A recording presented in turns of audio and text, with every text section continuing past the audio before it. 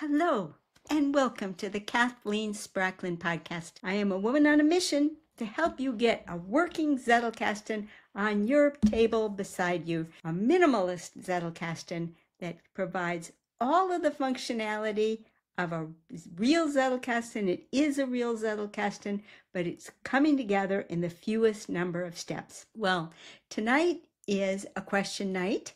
We have only one real lesson left as soon as the questions die down, but I still have some questions left, and one tonight in particular is someone wanted to know, could I say again what is a foundation card? We covered them a little bit quickly, so I will take some time today to go back through and talk about exactly what is a foundation card.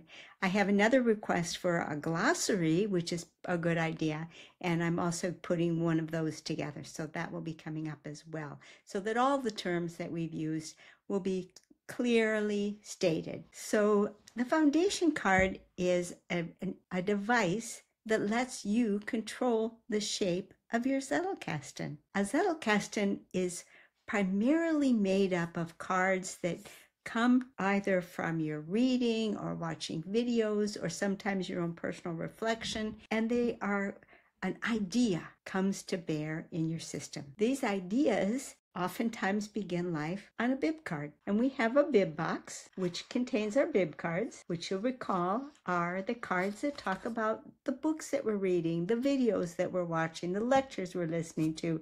Any source material goes on a bib card. We set up some rules for shaping a bib card, and that was that on the front side, we included the title and the author, our reason for wanting to read the book or watch the video, and we gave the bib card a nickname so that we could reference it on main cards. Then we turned it over, and as we reviewed the material, we took notes, and we made a mark the page number in the book or what time in the video, and we made a note from the source and possibly our own thoughts or ideas added at that time, but often just the ideas that we got from the book. Well, after any point in time, you could do it as you read and as you go along. Some people prefer to make their notes from their bib cards at the very end after they finish the book.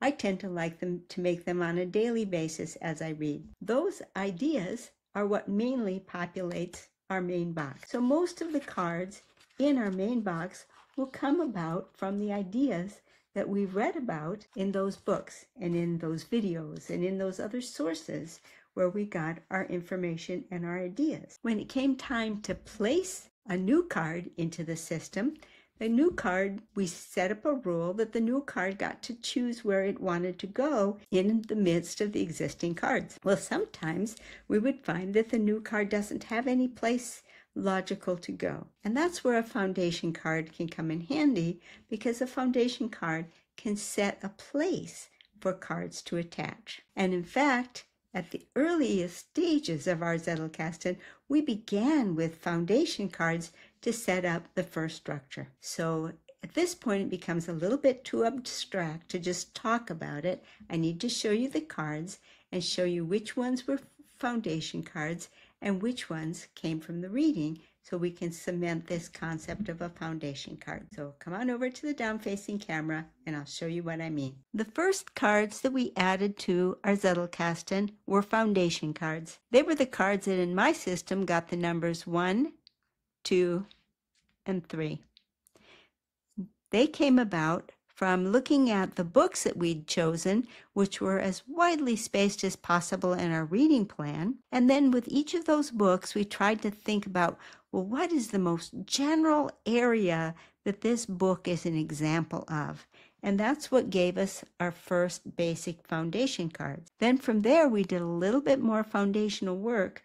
We took these foundational areas and we gathered an additional few books from each of them to see if we could establish how broad and how many subject areas within those main headings that we had in our immediate reading plan ahead of us. So we created additional foundational cards. For example, in my second foundation card, which was on business, I want to set LiLLiPub up on a solid business foundation, I identified 4 sub areas that I wanted to read about in the fairly near future. I created foundation cards for each of those areas, and they all ended up together on a directory card that went with our first foundation card.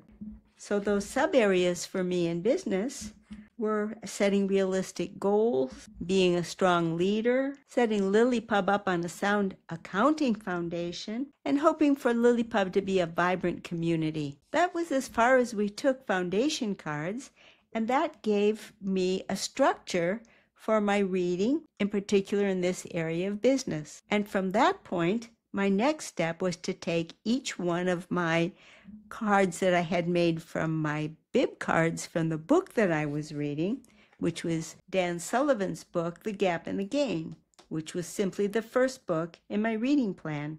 So now with my foundation cards in place, I could take the main cards that I had made from the Dan Sullivan book and figure out where I wanted to place them. For example, this one, Strive for Ideals, Don't Measure by Them, went beautifully in the area of goal setting. And in fact, the other 2 cards that I made from that same book, not surprisingly, also related to goal setting because it's the same book. And those 2 cards each wanted this card from my reading to be their parent. And so that card got a directory card as well.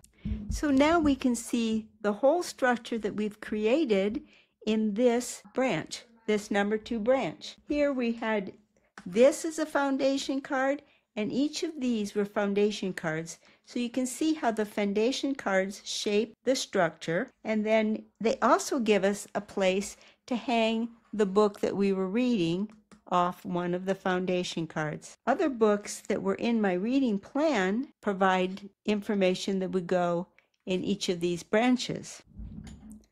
So the main thing that I would want you to know is that a foundation card is a main card. It is a type of main card that allows you to set structure in your Zettelkasten. It can fill any kind of a gap for you. If ever you have a card that you want to place that came off your reading and it doesn't have a logical place to attach it to, you can consider making a foundation card that will provide an attachment point for that new card. So now let's take a look again for a review then. How do you create a foundation card? Let's review those steps. So let's review the steps in creating a foundation card. So in a regular main card, what you would have in this first area is the information that you got from your source. Instead of information you got from your source, for a foundation card, you might just say something like, I want to learn more about this subject area, and then give your purpose. So in this example, I want to learn more about business planning and goal setting so that I can formulate attainable goals. Then beyond that, everything else is just like a regular main card.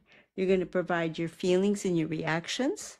My feeling and reaction was that I believe that planning and goal setting is important in any endeavor, but is especially important for business. Then I would supply my source, which in this case was a personal reflection, and I supplied the date. And then, of course, the all-important tagline, which is how you're going to index. Business goals celebrated will fuel my business. And that's the keywords that I indexed it under. Okay, well, I hope this helps.